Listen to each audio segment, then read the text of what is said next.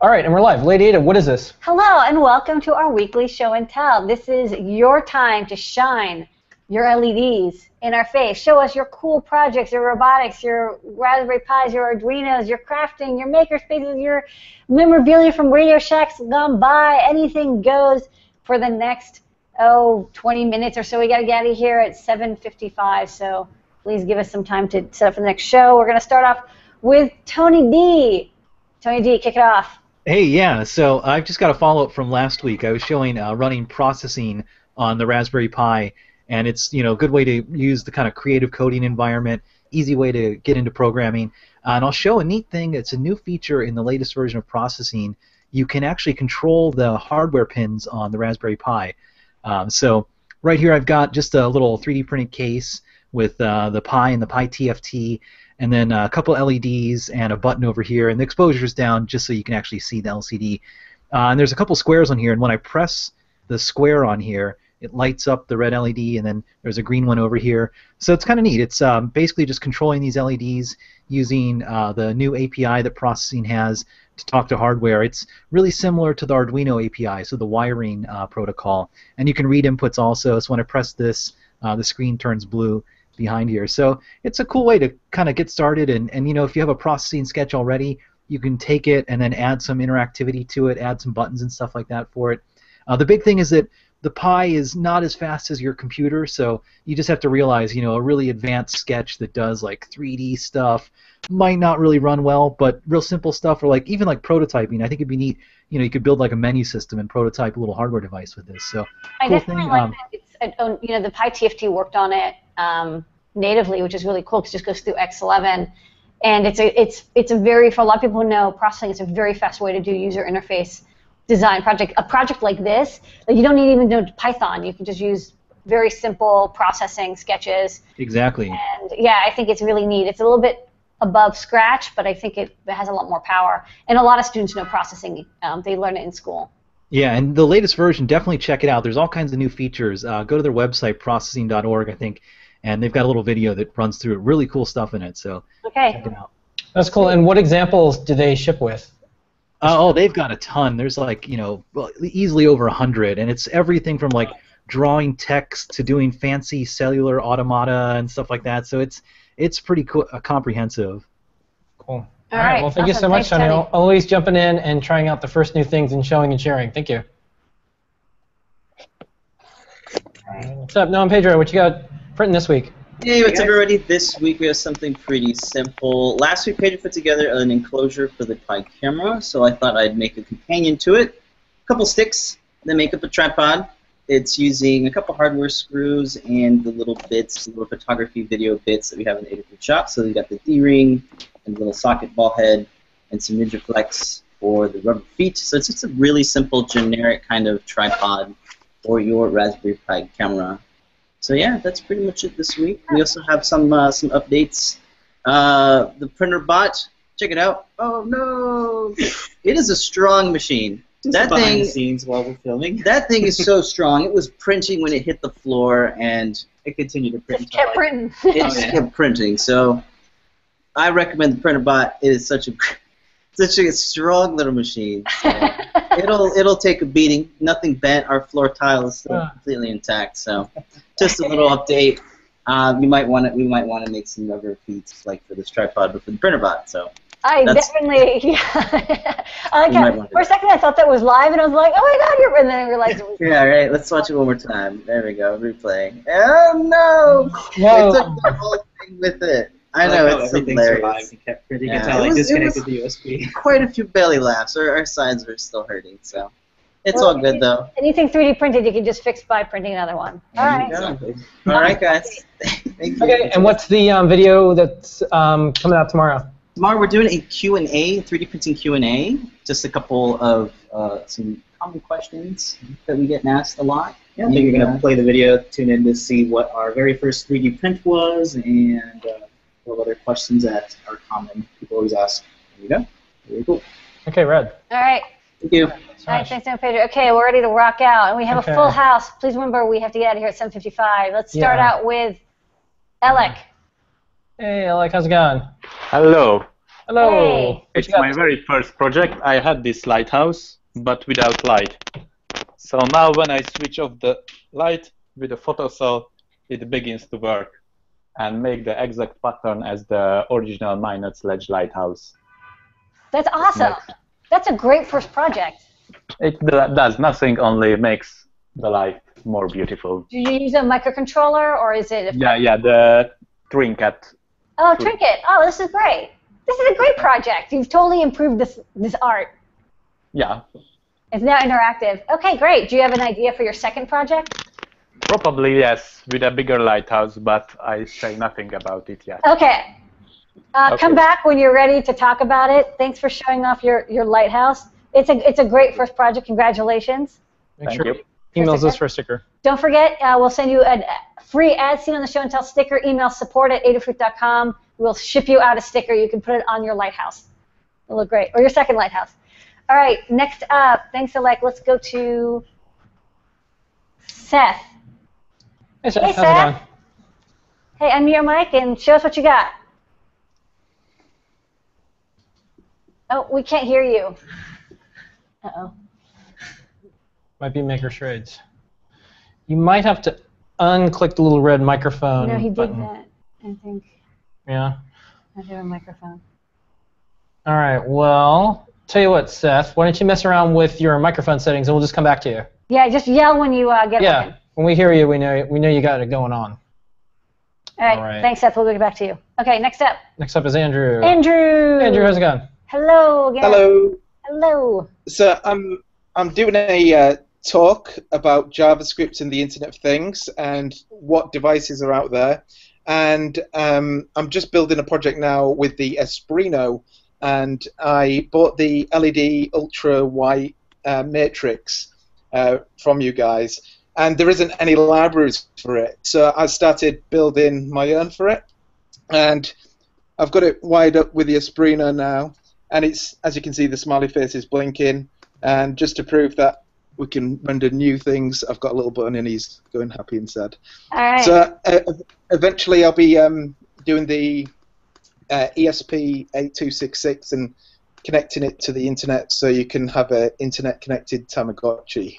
Okay, are you going to run JavaScript on the ESP8266? Or are you going to write that code in C? Yeah, so I'm just going to talk to Serial over it with the Esprino. So I've got the Esprino here, the Pico, and I bought the little breakout board that I can just, or the shim, sorry, to solder onto it. All right, sounds great. I do know that people are working on trying to get JavaScript ported to the ESP8266, but it's not quite done yet. So I was like, wow, like this advanced. All right, awesome. Yeah, yeah, cool. All right, thanks for the update. Don't forget, you get As Seen on the Show and Tell sticker as well. Oh. Yeah, we're gonna be able to go to Seth. Seth next. Well, thank you so much, Andrew. Okay, Seth. All right, Seth. We can hear you. You can? Okay. Yeah.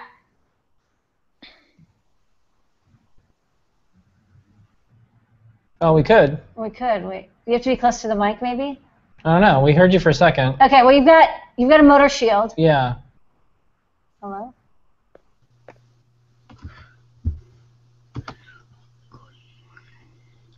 Okay. No? Yep. Yeah. Now I can hear you. Now I can hear you. Okay. So yeah, I'm doing a humanoid robot. I'm using two 16-channel motor shields. Okay. Two of these infrared distance sensors. Okay. And a 3-axis accelerometer. And then I just laser cut the pieces recently, so this is it. Oh, wow. Transparent. It's missing a little lower leg right now, but it's around 3 feet tall and has 24 degrees of freedom. And then I'm also using these. There's 30 servos of them. That's a lot of servos. Yeah. All right. This is actually a humanoid robot. Like a lot of people say they have a humanoid robot, but it's this big. You actually have one that's the size of a human. Yeah. Okay. Like it's All right. Well, I want to see updates, so please come by when you get more of it working and as it's starting to move. And it becomes your best friend. I want to check it out. And don't forget to email support at Adafruit. We're going to send you a sticker you can put on your humanoid robot. Okay. Awesome. Thanks, That's Seth. great work. Okay, next We have an army of humanoid robots. It's going good. All right, Okay. Richard, how's it going?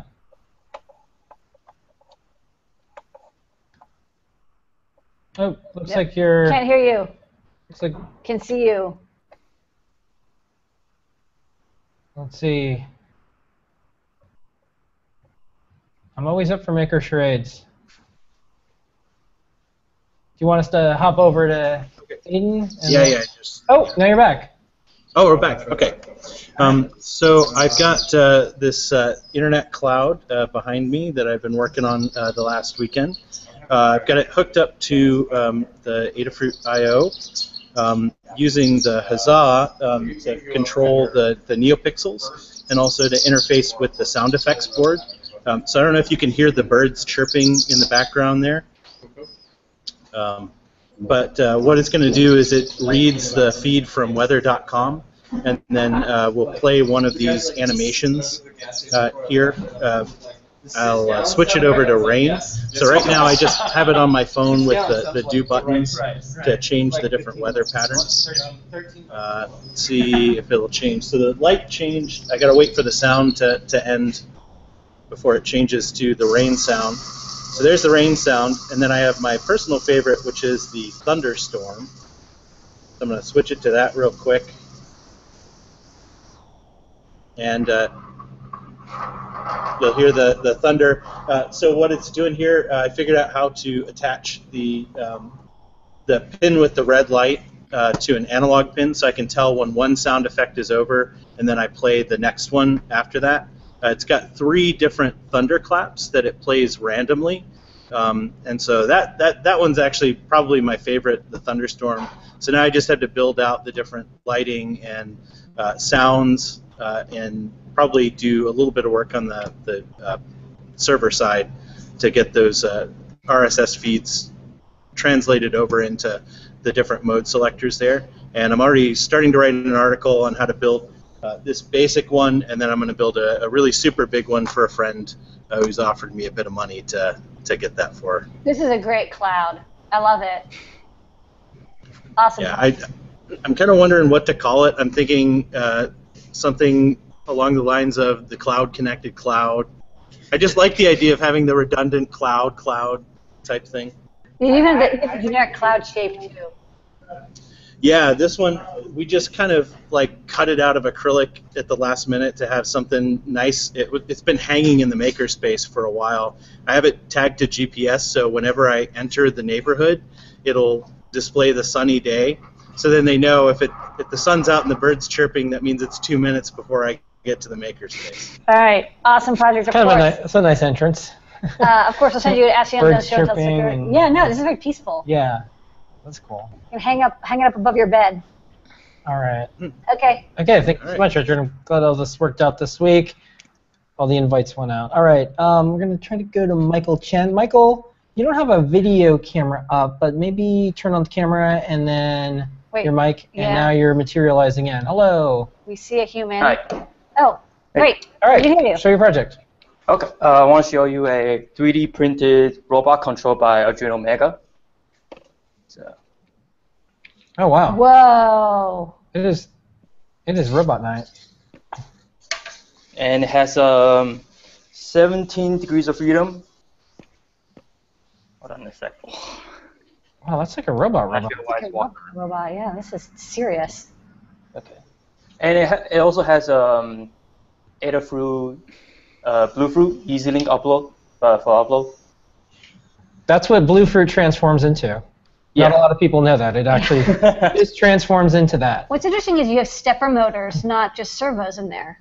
There are, I think, robotic servos. Oh, I see. They just look like steppers. Sorry. Okay. Yeah, I just sanded an outside shell to make it look aluminum. Okay. Let me put on the floor and show you like a little bit of motion. Oh wow. And so you control it with a controller, and that's what the Bluefruit does. Yeah, it's controlled with a PS2 controller. Yeah. And the Bluefruit just for upload when I need to. Oh, okay, gotcha. Yeah, sure. You don't have to plug it in. Yeah. Whoa. That's awesome. Yeah, I haven't gotten the walking down like that smoothly That's yet. not bad. He's moonwalking. It's great. He's Yeah, the backward it's just like moonwalking, and side step is like a little bit of. Yeah. Yeah, Well, how long did this take to do? This because this is like already the third generation, so drawing the 3D file was like two weeks. Yeah. But printing it was like the machine didn't stop for 3 weeks straight. Yeah, that sounds about right.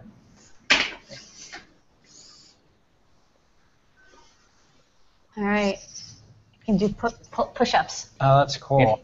So you can get up. Oh, you can do like throw a left and left right punch. This is pretty amazing because you had to go, you designed the bot, and then you had to write a bunch of software, and then there's all the things that walking and getting up. So it's you're actually able to make all of it. It's a joint effort with me and my brother. And brother did all the OS the operation software on the Arduino Mega, and I did all the hardware design and setup. Okay. All right. That's a pretty hardcore robot. Nice work. Outstanding. You get a As Seen on the Show and Tell sticker, email support@adafruit.com. I guess there's a new set of brothers on the 3D printing scene. Chens. Noah and Pedro. Just saying. Yeah, this is cool. That's cool that siblings like do stuff together. That's neat. All right. All right. Thank you. All right. Well, thank you so much, Michael. Good work. Okay, you, Michael and Seth, you guys should become pen pals for your humanoid robots. Yeah. All right. That's awesome. Next up. They can become friends. Speaking of robots, Aiden, how's it going? Good to see you. You have probably some soft robot stuff, I bet. Hi, yes, and continuing, I don't have a humanoid robot, but continuing on the theme of walking robots, I have my first walking soft robot. Okay. So a week or two ago, I showed off these little things, which were these tiny bending actuators I made.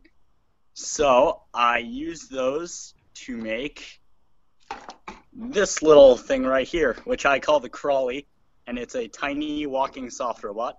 So let me just demonstrate it real quick. Okay, that's super cute. As you can see, it's like pulling itself along Ew. and moving forward. Yeah. So it has two of those actuators. However, they both actuate at the same time, which leads into one of the really cool factors I think about this, is that it only has one air input. Most soft robots most walking soft robots like the Glaucus, which you have on the learning system, require at least two inputs. This one literally only requires one. I can just power it from this one squeeze bulb right here. And it's really simple to make. You make it in one casting step. This was the mold I made it in. As you can see, these are the little cores for the two actuators there. The pieces just fit on top of each other. You pour it through these 3 holes, and then you can just remove it all in one casting step. So super simple, walking soft robot. That's really. And does it have to be 2 separated legs, or can it be 1 leg? Is there a reason that? Yeah. So the reason it has 2 is because I originally thought that I would only be able to do it with 2 air inputs. However, after I made it, I discovered I really didn't need 2. I could just have 1. However, I was too lazy to modify the mold, so I just left it as is. This is great. Yeah, this is Thank you. good. So it's really cute looking. All right, awesome. All right. You get a As Seen on the Show and Tell sticker to add to your collection. All right, excellent. Thank you. Thanks, Okay, Aiden. this is like a all-star test. All right, and see, Scott, Play us out. you got some screen share action going on. What do you got some photos of? Okay, can you hear me this week? Yeah. You sound good. Yeah, good. Well, this is the power supply that does not suck, and I'm testing to make sure it does not in fact suck. So it works. It tunes up nicely, plus minus 12 volts at 400 milliamps for rail. There's a little DC-DC converter here to give me 5 volts at 1 amp for logic and whatnot. But anyway, back to me. Where's the stop screen sharing button at? It's hiding. But I'm using Firefox this week because I couldn't quite figure out what. Yeah, you're a monolith right now. That's cool. You're just a black emptiness of space.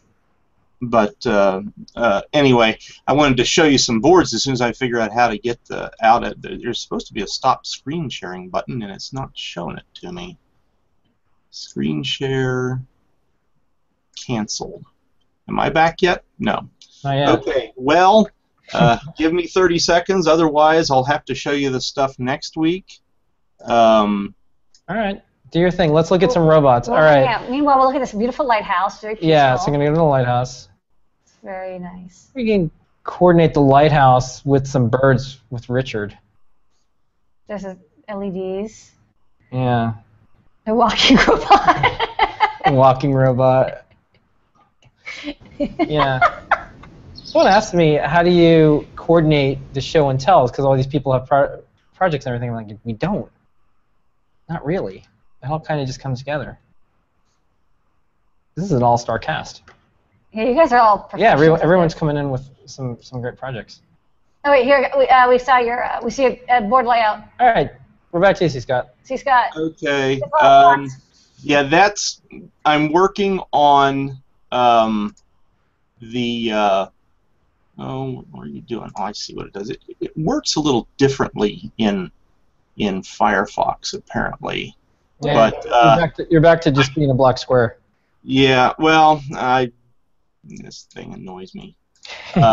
Eventually, I'll show up. Pretend that you can see the board that outline depicts. That's the third revision of the host board for the Crow BX Euro unit. I'm hand building it. It's about halfway done. I finished what I call Module B of the Chrominius Euro, which is 2 boards that sandwich together. I don't have the front panel for it yet, but it all checks out. I should be able to actually play that one next week in the studio. And then finally, I have my little 10 HP kit of boards where I have like the LFO, the MIDI CV unit, the envelope generator, the filter, etc. Those are in various stages of assembly because when I get tired of working on one board, I just switch to another one. So good idea. Yeah, you have to do that if you're pushing 5 projects, otherwise you're going nuts. But anyway, it's a pity this camera's not working, but I'll get out of your road. We'll catch you next week for sure. I'll be in the studio where hopefully the camera works. Okay. All good. All good. It's a marathon. We're here for another 8 not 9 a sprint, years. Yeah. Okay. Right. We stay the same. The technology gets better. Maybe. No. Anyway, see you guys next week. Okay. All right. Thank you, everybody. Thank we you, do this every everybody. single week. We will see many of you next week. Don't forget, it's 7:30 p.m. Eastern time. Eastern time, yeah. It's 8 p.m. for Ask an Engineer, which we're going to start in 5 minutes. All projects are welcome. Show and share your hacker spaces, maker spaces, ongoing projects, all And sorts if of you showed off your stuff. thing, don't forget to get a sticker. Email support@adafruit.com. Ask for your As You Know Show and Tell sticker. Wear it with pride. Yeah. All right. Thank you, Tony. Thank you, Richard. Thank you, John Pedro. Thank you, Michael. Thank you, C. Scott. C. Scott is a Thank you, Andrew. Happy face, sad face. Happy face, sad face. All right. Bye, everybody. See you on Ask See an you Engineer in a few inside. minutes.